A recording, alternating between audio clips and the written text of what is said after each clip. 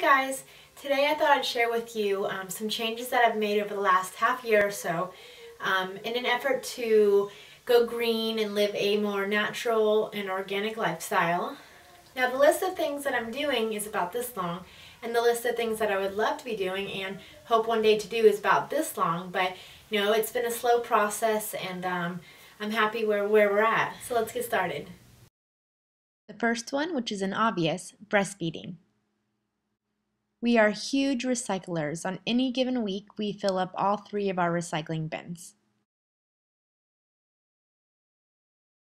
Cloth diapers. Now, although we're not currently cloth diapering, it is something I've done in the past and will definitely be doing in the future. Energy efficient light bulbs.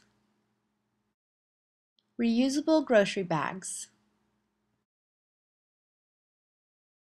Reusable snack bags.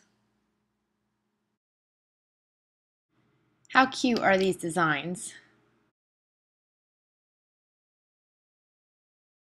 Instead of conventional medicine, we've recently gotten into aromatherapy and have started using therapeutic grade essential oils, reusable nursing pads,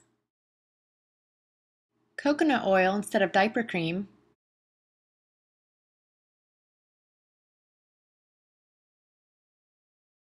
instead of any Tylenol or gel or tablets, we use a Baltic amber teething necklace,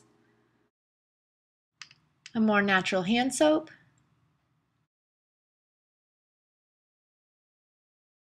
and a more natural shampoo and body wash.